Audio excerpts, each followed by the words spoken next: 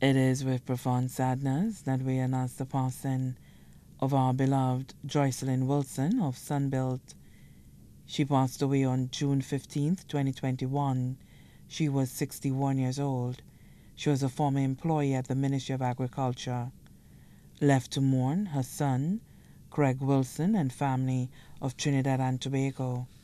Brothers, Gabriel Wilson, former sergeant of the Royal St. Lucia Police Force. McGowan Wilson, a teacher at the Bocage Secondary School. Sister-in-law, Miranda Wilson. Sister, Linda Wilson of Pavey Road.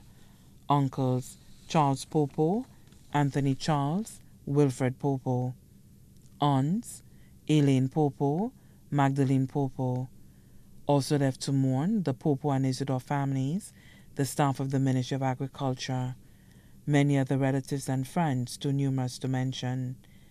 The funeral service for our beloved Joycelyn Wilson will be held at the Rambaddis Chapel, Calvary Road, Castries.